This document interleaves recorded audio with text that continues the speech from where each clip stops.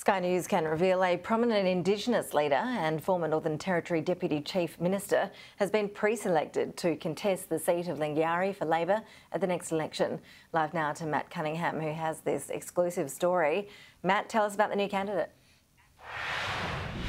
Well, the new candidate will be Marion Scrymgour. Ash, she is at the moment the Chief Executive of the Northern Land Council, but she has won quite comfortably, according to my sources, a rank and file ballot of Labor members to win that pre-selection for the seat of Lingiari. Of course, she will replace Warren Snowdon, who has held that seat since its inception back in 2001.